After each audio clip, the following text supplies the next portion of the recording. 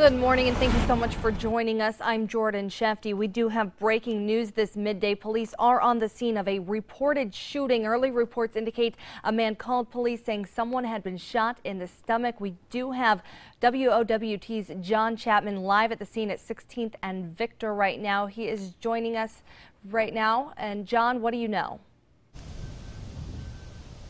Well, Jordan, we're near 16th and Victor. We are very, very early in this investigation. Police were called here to this neighborhood this afternoon where they say a young man had been shot and had been shot in the stomach. Now, he's been taken by ambulance to a hospital.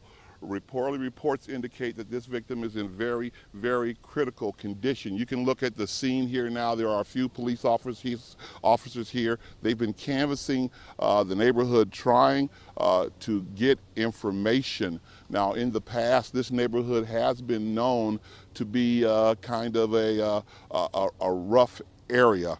And we have talked to some of the family members of the victim. They are concerned. They're worried about their loved ones that lived here in this neighborhood. But right now, police and detectives have just shown up. They're canvassing the area, trying to get information. We, of course, will have more information and continue to cover this story. We'll give you more information as it becomes available. Reporting live, John Chapman, WOWT 6 News.